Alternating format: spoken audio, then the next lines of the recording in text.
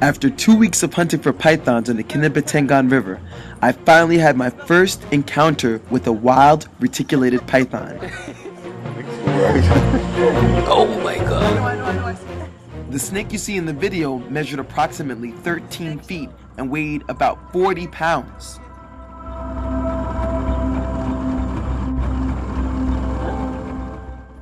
After about 15 minutes, I was able to calm the snake long enough to restrain and observe it. Close.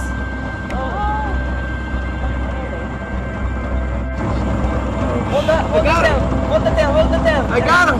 I got him! Although the guests on the boat stayed a far distance, we were extremely grateful to have an opportunity to observe the python up close. Although most of the guests stayed a far distance, some of the guests actually came up and had an opportunity to touch the python and get up close.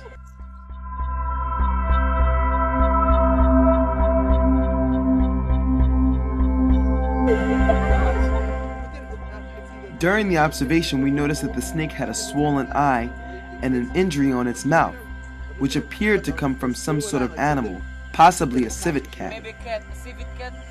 Possibly. Yeah, maybe try to eat the civet. Or what? A rescue center? Yeah, but it's too far away. My first reaction was to say bring her to a rehabilitation facility, but my God reminded me that the injuries were not life-threatening, and the nearest rehabilitation facility was miles away, so the best thing to do would be to leave her as we found her.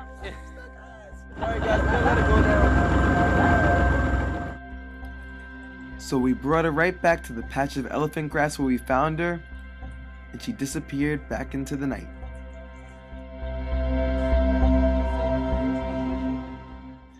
Thanks for tuning in to Erik's Reptile Adventures, and we'll see you next time.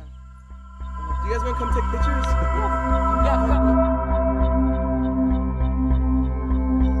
Oh my gosh. Look at the map.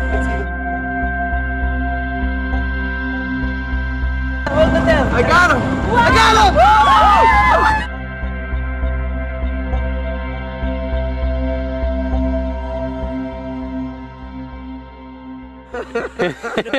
Is it okay?